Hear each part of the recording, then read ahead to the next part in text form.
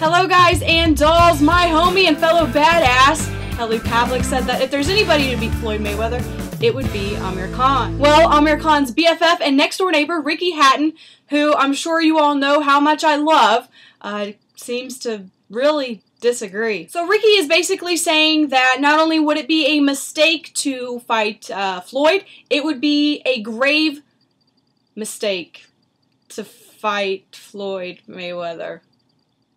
You guys get the picture. You all know I love Amir Khan. I love him to death. He's one of my very favorite fighters. However, I can't stand Ricky Hatton.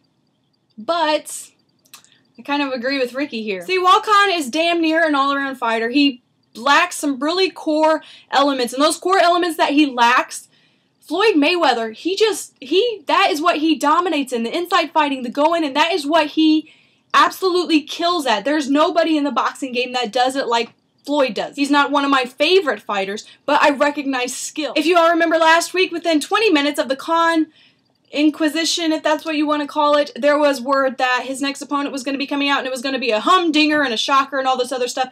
And word was quickly leaking out that it was going to be Floyd Mayweather. And even Team Khan was kind of hinting that that's what it was going to be. Now, this may be another instance where Team Khan kind of jumps the gun and really nothing's really going on, and maybe they just crossed paths and Amir was like, yeah, I'd like to fight you, and Mayweather's like, yeah, let's fight. That may have happened, or maybe they're in complete negotiations. Who knows at this point? But I have to agree with Ricky Hatton. This doesn't seem like a very good move on Khan's part if he's taking this seriously. I know he wants to retire early. I think he's wanting to retire by 28. He already has a few different businesses in Bolton right now, which is a little suburb outside of Manchester in England. He's really wanting to focus on the business aspect. He's engaged to Farrell. He's got a lot going on in his life. So maybe this is the kind of fade to black that Amir Khan's been looking for. Clearly, he's not going to win against Floyd, especially if he looks to fight him within the next year. It's just not going to happen.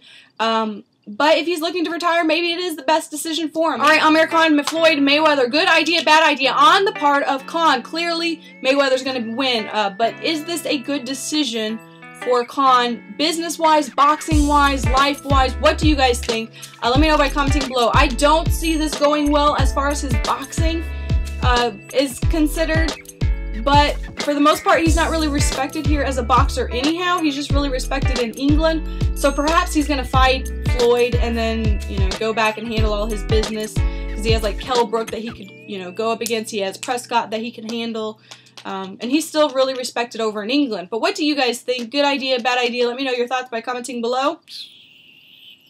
And I'll see you all tomorrow. Take care. God bless.